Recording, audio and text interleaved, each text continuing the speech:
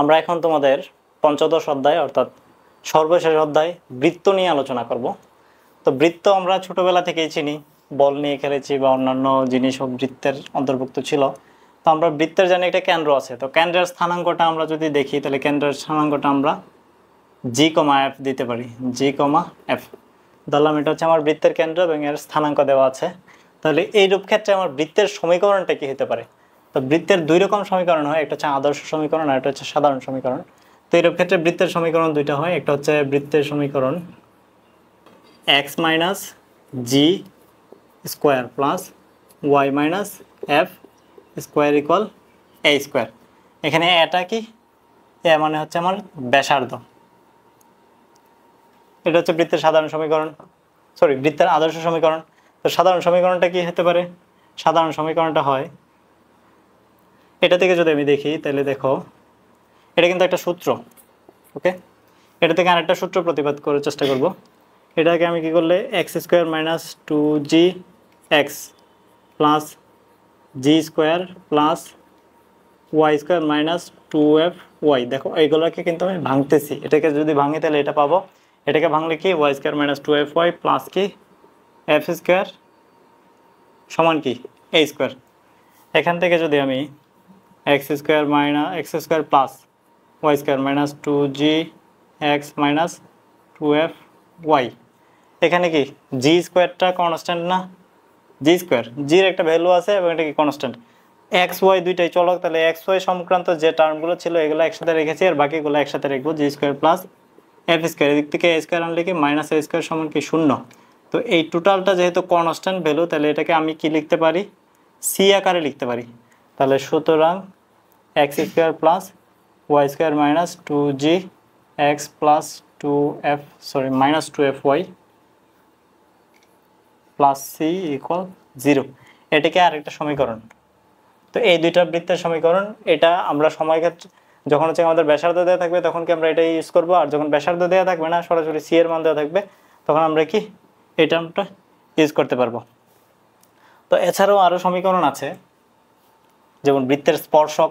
ধরলাম কি একটা রেখা বৃত্তকে স্পর্শ করে, এটা ছেদ করে চলে গিয়েছে, মনে করলাম একটা রেখা বৃত্তকে এরকম স্পর্শ করে চলে গেছে, তাহলে ওই সমস্ত ক্ষেত্রে সমীকরণটা কি হবে বা ওই সমস্ত ক্ষেত্রে কীভাবে আমরা ক্যালকুলেশন করব? মনে করলাম Y equal M x plus C রেখাটি আমার কি এই বৃত্তকে স্পর্শ করে চলে গেছে। তাহলে এই ক্ষেত্রে এই স্পর্শ করলে শর্তটা হবে আমার সি ইকুয়াল প্লাস মাইনাস এ root over 1 plus M square. অর্থাৎ জিএফ কেন্দ্র বিশিষ্ট এবং এ ব্যাসার্ধ বিশিষ্ট একটা বৃত্তকে যদি আমার এই রেখাটা এরকমভাবে স্পর্শ করে, তাহলে সি সমান, অর্থাৎ এই বৃত্তের যে সমীকরণে লাস্টে একটা সি থাকে না, এখানে এই সিটা সমান হবে প্লাস মাইনাস এ root over 1 plus M square, যেখানে এম হচ্ছে কি আমার ঢাল, অর্থাৎ স্পর্শক রেখাটার ঢাল। এছাড়াও আরও ব্যাস দেওয়া থাকলে দুই প্রান্তের ব্যাস দেওয়া থাকলে সূত্র আছে, তো এইগুলো তোমাদের লাগবে না। তোমাদের মোটামুটি এখানে যে সূত্রটা লিখেছি এবং এখানে একটা যে দুইটা সূত্র লিখেছি বা তিনটা সূত্র লিখেছি, এই তিনটা সূত্র শিখে রাখলেই চলবে। তো আমি সরাসরি ম্যাথে চলে যাব। আমরা এখন অতি সংক্ষিপ্ত দেখব কেন্দ্র -4, -3 এবং ব্যাসার্ধ 5 বিশিষ্ট বৃত্তের সমীকরণ নির্ণয় করতে হবে। তো এরকম সমীকরণ যদি আমরা নির্ণয় করতে চাই তাহলে দুইভাবে আমরা নির্ণয় করতে পারি। সাধারণ সমীকরণের সাহায্যে নির্ণয় করতে পারি, আবার কি আদর্শ সমীকরণের সাহায্যে নির্ণয় করতে পারি। তো আমরা আদর্শ সমীকরণটা ফলো করব, কারণ যেহেতু কেন্দ্র এবং কি ব্যাসার্ধ দেওয়া আছে। তাহলে আমরা জানি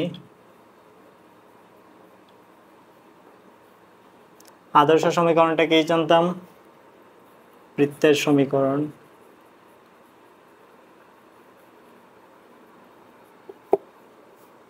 এক্স মাইনাস জি whole square plus Y minus F whole square equal কি এ স্কোয়ার, যেখানে জি এবং এফ কি ছিল?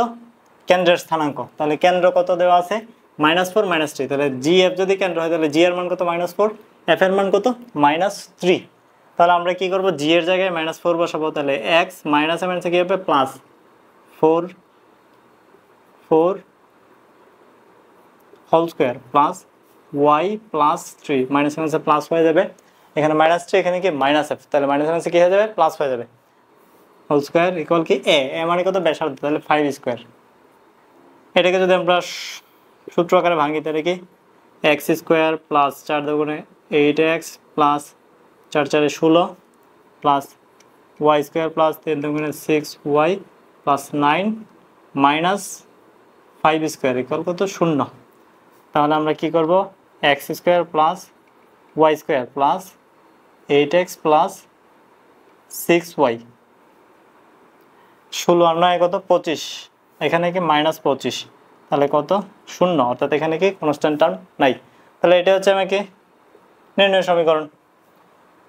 তো এরপরে যদি এর উপরেরটা দেখি, দেখো কি দেওয়া আছে x square plus Y square minus 6x minus 8y সমান 0 বৃত্তের কেন্দ্রের স্থানাঙ্ক ব্যাসার্ধ নির্ণয় করো। তো বৃত্তের সাধারণ সমীকরণটা আমরা কি দেখেছিলাম, আমরা জানি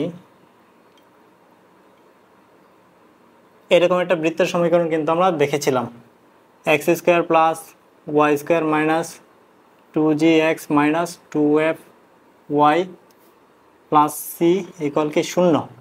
তাহলে এটাকে যদি আমি 1 নং সমীকরণ দেই, এটাকে যদি 2 নং সমীকরণ দেই, তাহলে এই দুইটার তুলনা করে পাই। এই দুইটার তুলনা করলে আমরা কি পাই, এখানে মাইনাস 2gx সমান কত পাই মাইনাস 6x, তাই না? এক্স এক্স কেটে দিলাম, মাইনাস মাইনাস কেটে দিলাম, সুতরাং জি ইকুয়াল কত 6/2 অর্থাৎ কি 3। এখানে কি পাই দেখো ওয়াই এর টার্ম অর্থাৎ ওয়াই এর সহগ কি মাইনাস 2f, আর এখানে কি ওয়াই এর সহগ হচ্ছে মাইনাস 8। তাহলে আমরা কি লিখতে পারি মাইনাস 2fy সমান কত মাইনাস 8y, মাইনাস 8y।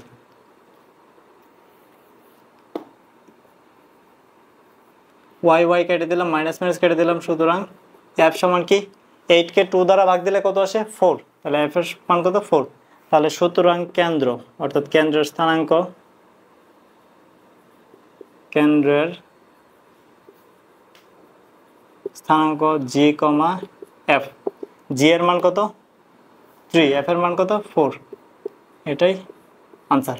আবার কি চাইছে ব্যাসার্ধ নির্ণয় করো।